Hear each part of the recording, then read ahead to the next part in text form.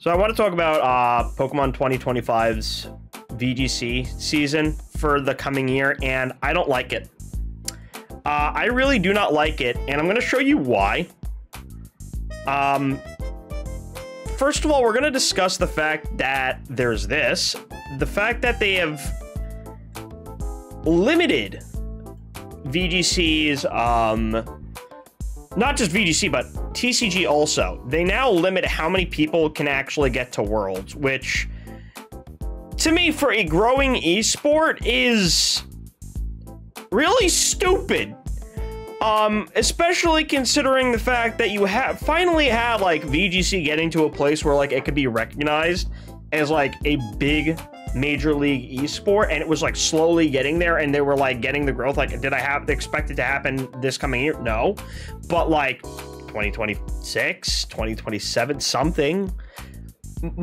Like, this is what I don't understand. I don't know who at TPCi said, hey, you know what? We're having, like, really good growth with VGC. What's, like, the best thing we can do?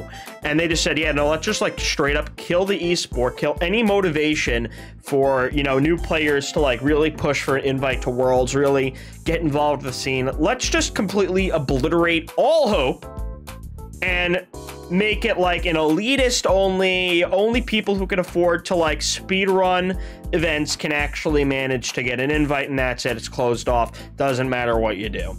On top of that, there's this.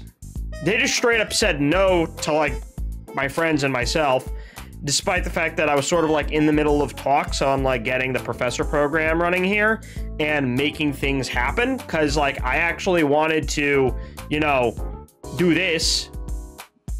I was gonna, you know, make VGC events. I was gonna do a lot of fun stuff, but they said, nah, we're just completely cutting out the Middle East and South Africa this year, and the only way you guys get a Worlds invite is if you manage to somehow win, like, an international championship before the 75 master slots are filled for, like, everything. I don't even know if that applies. Like, what happens if, like, one of my friends or, like, Enosh or whatever goes to, like, you know, Enosh or D lose if they go and, like, win a, you know, international championship in, like, I don't know, London or something, and because they're based in the Middle East, do they just not get an invite to Worlds? How does that work? So, like, that's stupid to me, and I'm working on getting them to revise that because that's already awful. But the fact that they're, like, just straight up killing the game for that is dumb to me. Also, when you take into account how much it costs to go to these contests, how much just to go to these competitions, like the international ones, they're expensive. They're not cheap. And then, like, that's not even including, like, the travel and everything else. So, to make matters even worse, they also make the prize pool pathetic. Like, can I just point out how sad this is? Look at this. What is that prize pool? 6,000 for a regional. 15,000 for, like, no, this is what pisses me off. My point is what pisses me off is the World Champions one. Like, even this, like, okay, but, like, that's all you could manage for a prize pool. Also, not only to mention, you also don't get anything if you're, like, in 30, like, up to 32, like, 32nd place. Like, you're just, what's that? It's the Worlds. Don't you want people to go to the World Championships? Isn't that supposed to be the biggest event of the year? So now, not only that, they limited it, and they ruined the prize pool also. It wasn't good before, but now it's certainly not good. Now it's, like, worse. To give you an idea of how much bigger, like, the prize pool and, like, other esports is, like, it could go up to, like, you know, a couple $1 million. Like, 2, 3, 6, I think, is, like, the highest a esport has ever had for a prize pool is, like, $6 million. Do I expect them to put $6 million in a VGC? No. But, you know, I'd say at least $1 million, because it's not even a drop in the pocket of TPCi's funds. Again, Pokemon is the biggest multimedia franchise. The fact that they don't treat their esport as such is sad. And yeah, I get it. VGC isn't like the big moneymaker. TCG is. But even TCG's prize pool is pissed by comparison. Oh wow, another whole $20,000 whoop-de-doo for first place. Considering how much TCG makes, you know, Pokemon, I'd assume they'd like raise that at least by double. Like it's sad. It's sad. So now they're just cutting out more regions. They're cutting out that. The prize pool has gone to crap and still remains crap. And they're not pushing for further growth. It's like that meme. You know the meme? Where's the meme? This one. The company meeting meme. Company meeting meme. Hold on. It's this one. This one. So it's like here. So it's like here.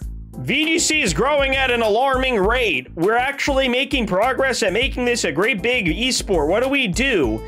Oh, I know. Let's completely, you know, ruin everything for people. Let's like lock out, you know, VGC stuff. Let's do this. Let's like make everyone upset by not letting, you know, the newer players have any motivation to play. And this guy's just like, oh, you know, how about we actually like, I don't know, expand the prize pool and like allow the professor program to be used in more regions and like make tournament hosting easier to set up and, you know, just, you know, make it an overall better experience and have bigger venues that can host more people. That's what happens. So yeah, I don't understand what the heck they're doing. I don't understand why they'd just say, oh yeah, 20, like obviously I think due to all the backlash, they're probably gonna like undo all this for the 2026 season, hopefully with the, you know, possibility of the next Pokemon games being a thing, because I don't know how much longer I'm going to be able to stand like, you know, restricted meta for that long. I don't know what like their ultimate plan is here, but I don't like it. Okay, I think it's bad. I think it's pretty poopy. And personally, what I would do going forward, obviously, like completely throw this whole system in the toilet, just get rid of it, go back to what we had this previous year and make it better. And on top of that, put more money in the damn prize pool. I don't know what's with this. Like, come on. Not only that, the other thing they have to do also going forward in Pokemon, whatever next games are, something to lower IVs. They need to have they also have to just completely, if you want to have like the IV grind, like the EV grind for like in the middle of the game, fine. But like at the end of the post game, when it no longer matters, just have like an editor or something, or just make it like easy to get vitamins. That's the other problem I had with like Sword and Shield, is like getting items to get this stuff. Well, yes, it's definitely a lot easier than it used to be. It's still an annoying slog. Like, just eliminate the whole hurdle there. It's stupid.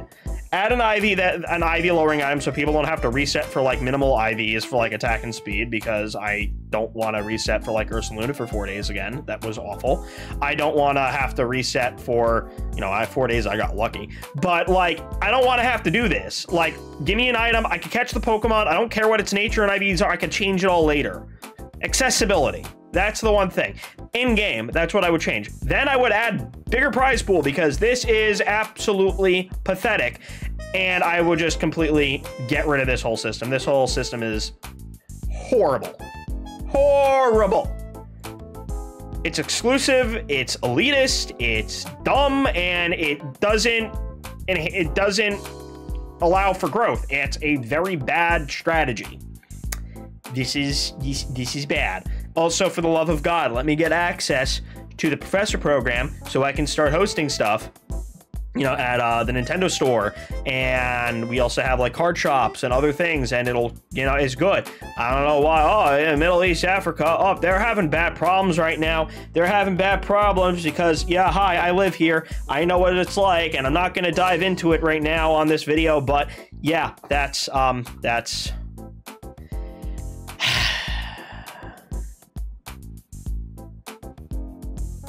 2 steps forward, 5 steps back. This isn't even a step forward, all right? This is just straight up. This is 5 steps back. This is 5 steps back. There wasn't even any progress. Go straight to jail. Do not collect $200. Do not pass go. It's just, this was, I don't know who authorized this, but, as the former president of the United States once said, you're fired.